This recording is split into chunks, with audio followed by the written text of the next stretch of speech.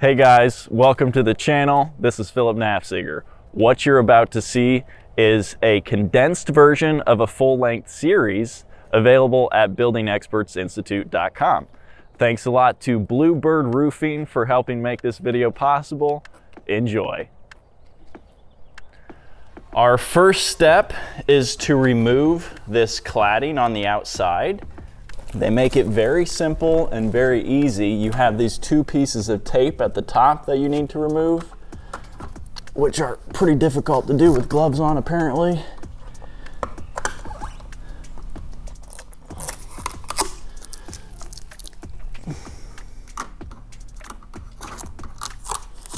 Once you remove the tape, the cladding slides out and off. No need to remove the screws at the bottom, just leave it in one piece, put it somewhere where it's not going to get damaged. After you've removed the cladding from the edge, go ahead and lift up this rubber gasket on the bottom, and we're ready to install our provided ice and water shield.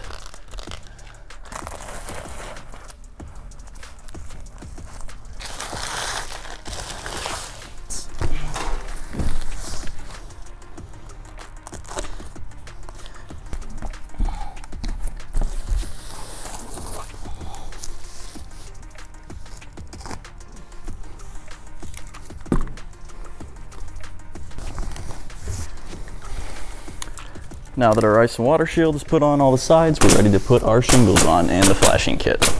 We are ready for our bottom piece of flashing. Make sure that this goes underneath the rubber gasket. Very important. Just like that. All right.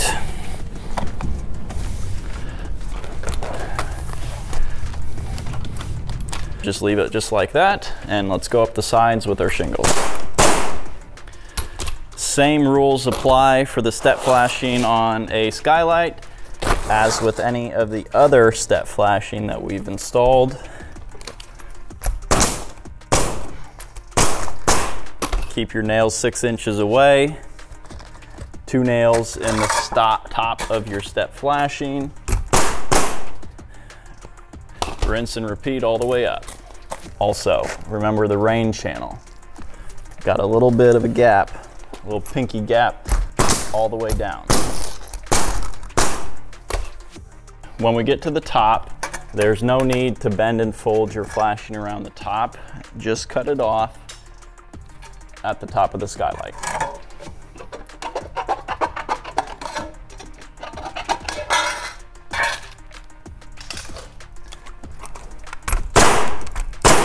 Just like that. Once again on this side, that's where our step flashing goes. We don't need to bend it or fold it. Let's just cut it off at the top of the skylight.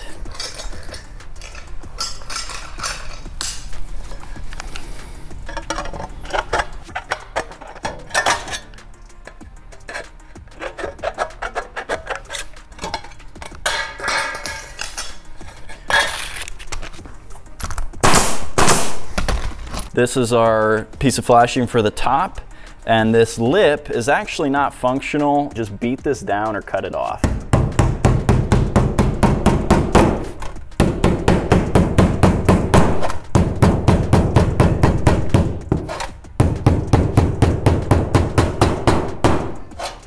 Let's go ahead and nail this flashing down.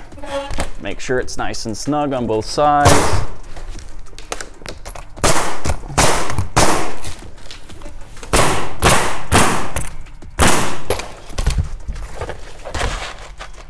Here we are, it's all complete, and if you notice on my edges, I have about an inch there. I like to have extra space for the water to run off the sides as opposed to having your shingle all the way tight to the edge. Even though I had a splice very close to the edge, I still don't have any nails or holes or penetrations.